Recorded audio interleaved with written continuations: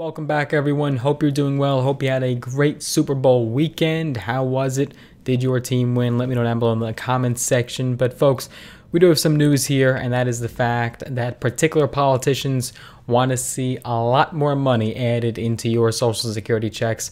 In fact, as much as $2,400, 2,400 buckaroos. So let's discuss exactly who is calling for this and what we know about this idea so far, where it's sitting, where the proposal stands. So let's get started and dive right into the video. But before we do, as always, make sure you folks do a couple things for me. Number one, give this video a tremendous thumbs up, smash that like button. I would appreciate that. If this video gets to 500 likes, we'll actually do a cash giveaway where we give away $100 to a few of you lucky subscribers. And if you haven't already, of course, make sure that you are subscribed to this channel and have notifications turned on. That bell will notify you every time we do post a brand new video. And the next cash giveaway will also be at 30,000 subscribers, so do take that into consideration.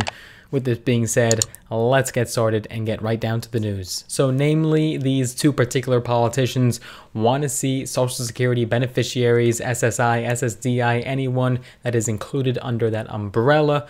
They want to see them have more money in their pockets on a monthly basis, and they want that money to come from the wealthy. They believe the rich are going to pay for this and let it trickle down back to you. This includes the outspoken Senator Bernie Sanders, as well as Senator Elizabeth Warren, alongside Representatives Jan Schakowsky and Representative Val Hoyle.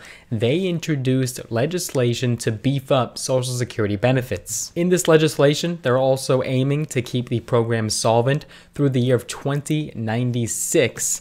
And this is, of course, as Social Security beneficiaries are currently facing down checks being cut as soon as 2035 as the program's trust fund slowly runs out. Senator Bernie Sanders put out a press release saying, quote, "At a time when nearly half of older Americans have no retirement savings and almost 50% of our nation's seniors are trying to survive on an income of less than $25,000 a year, our job is not to cut Social Security."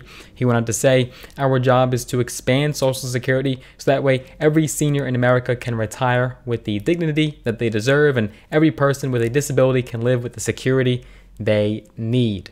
And this is as the cuts to Social Security have been more prominent than ever from the other side, and Biden has been absolutely scrutinizing the GOP and Republicans over their statements and comments that they've made over the last year or so. Bernie and these other legislators believe that Social Security's solvency and newly higher checks would be offset by actually raising the cap on earnings that are taxed for the program. Currently, only up to $162,000 is taxed for Social Security, while any income above that limit is free from the tax. Now, under Sanders' proposal, that cap would be lifted and income over $250,000, $250,000 a year, would be subject to the payroll tax, just like everyone else. Now, if my and your memory serves us correctly, it's not the first time that Sanders has taken a swing at beefing up benefit checks and extending solvency of Social Security. In fact, the progressive from Vermont introduced similar legislation over the summer,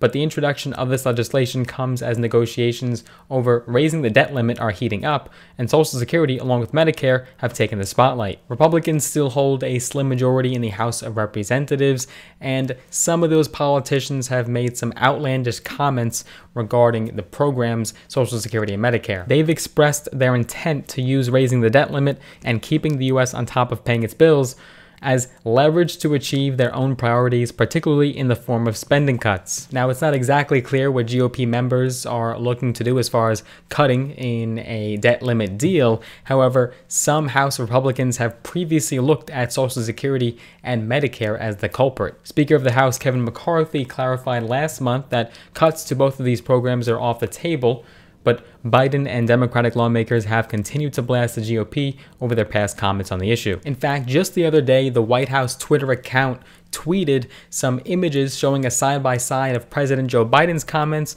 alongside some GOP politicians' comments. Here's one, President Biden saying, quote, "I will defend your Social Security and Medicare." And comparatively, Senator Johnson saying, "I just laid out the reality of Social Security. It's a legal Ponzi scheme. It is. It's a pay-as-you-go system." You have another image here from President Biden saying, "I will defend your Social Security Medicare," and Senator Scott saying, "All federal legislation sunsets in 5 years. If a law is worth keeping, Congress can pass it again." Another one with the same Biden quote, "I will defend your Social Security Medicare," against Senator Lee saying, "It will be my objective to phase out Social Security, to pull it up by the roots and get rid of it."